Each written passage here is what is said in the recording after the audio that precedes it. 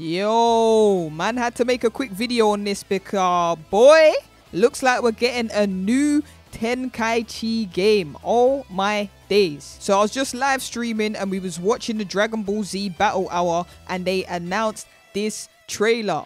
Everyone in chat was gassed. I can't believe it. So it looks like a new Dragon Ball Z Budokai Tenkaichi game is in the works at the minute. And the graphics look brazy. Just Goku charging up was enough to gas up everyone. I can't even lie. He goes to blue form and it's just him charging up. They did say it's still in early stages at the minute. But boy, this thing looks nuts and I cannot wait. So let me not even keep talking too much and I'll just let you guys watch the trailer.